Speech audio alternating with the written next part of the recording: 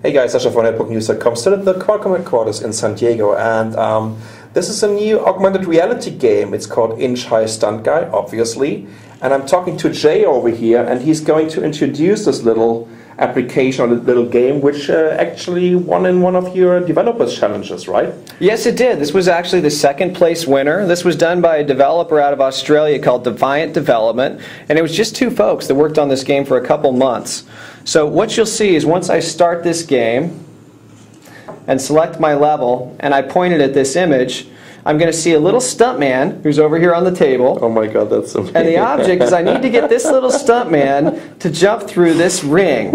And you'll see if I just tell him to go right now, he's going to go across the table and he's going to crash. And what I need to do is I need to give a ramp to this little stuntman so he can get through.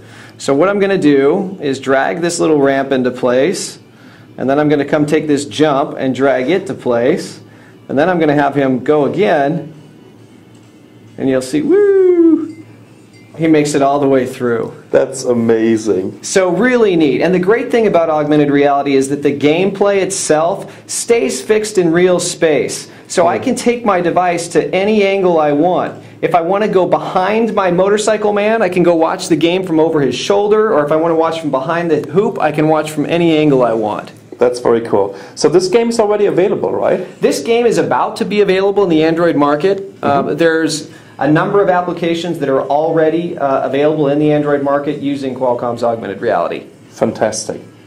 Thank you. Thank you.